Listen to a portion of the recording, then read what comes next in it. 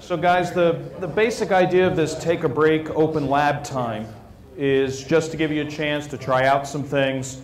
We've got some live equipment that's running with mostly our classroom environment. If you've been to one of the previous sessions, you already know that the login for the student account, the password is student. What you will find on the desktop is a number of PDF files. And so you can click on and open those up. The challenge at the moment, though, is because there wasn't a real break between the last session and this, we didn't reset any of the machines. Not all of the machines were used.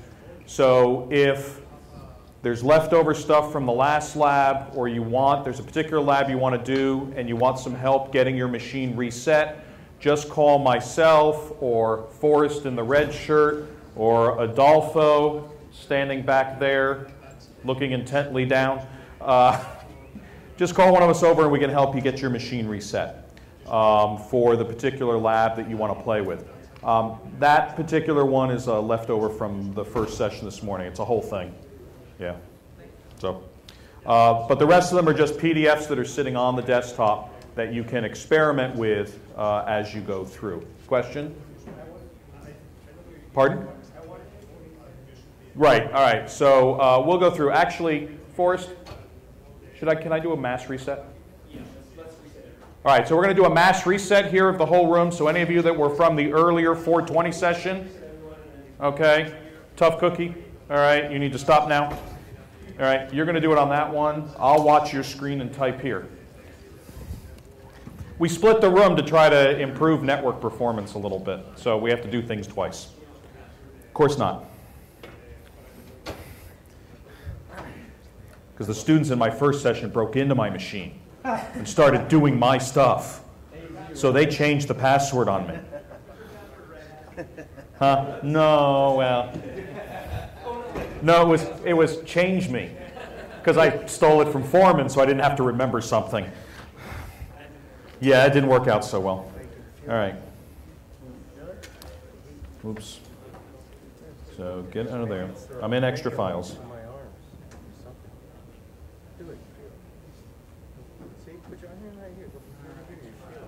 You've been around radios with these wires too much. You probably glow at night. Look at Oops, dot slash. Do this and then do that. You can feel your inside chain. And it was 0. You want to buy it? That one, okay.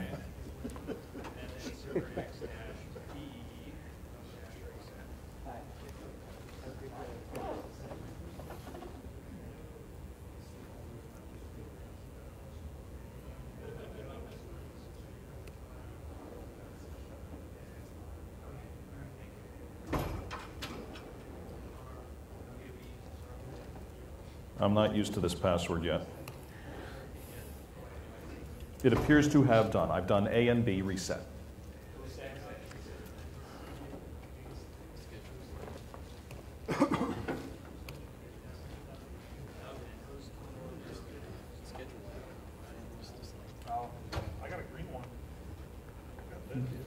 So in theory, all your machines, I think, are logging out. So give it a couple of moments.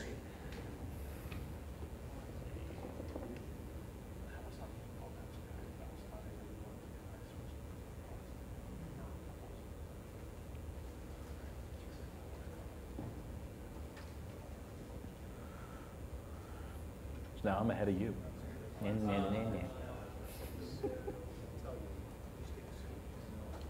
What's next, Chief? So now we need to wait until This finishes? machines are SSH capable.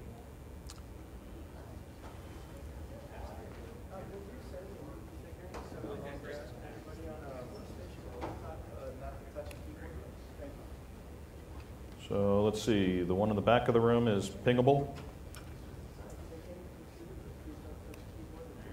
I can SSH to the back of the room. All right, so next is change password.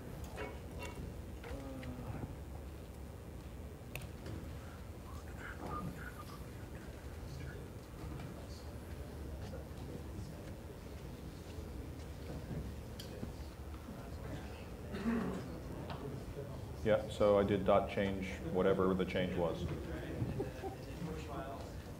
/push, and that's going to push all of them? No. So I got to edit the file first? Oh. Oh, I have to do them one at a time. So yours are all there in the directory, so 2 tab, 3 tab. All on one line? One at a time.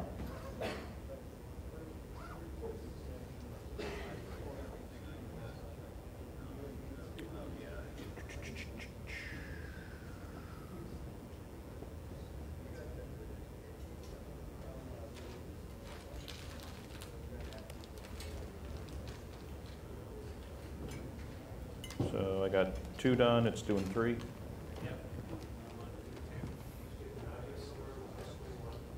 Now, host 21 I just took out. The image was like halfway done, and it was, I don't know, something went wrong. I'm on 4. Yep. How far do I go? Do 5 and 6. Oh, living dangerously.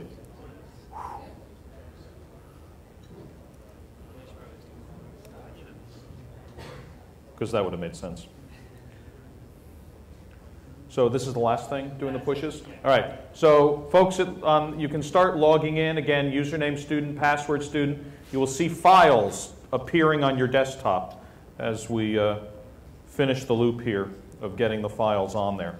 So what we're putting out there are sessions 2, 3, 4. Technically 5 isn't happening because something happened with scheduling, and then 6. Which means you could do 5 on your own and sort of go through it. But that's sort of the sequence of the events, are the different sessions. So if you came to the first neutron session, that's number 2. If you came to the second neutron session, that's number 3. 4 is the one that just finished. 5 doesn't exist. And 6 is what's going to happen after this session, so you can get a precursor sans presentation. So, double-click on the PDF, follow the instructions, and have at it.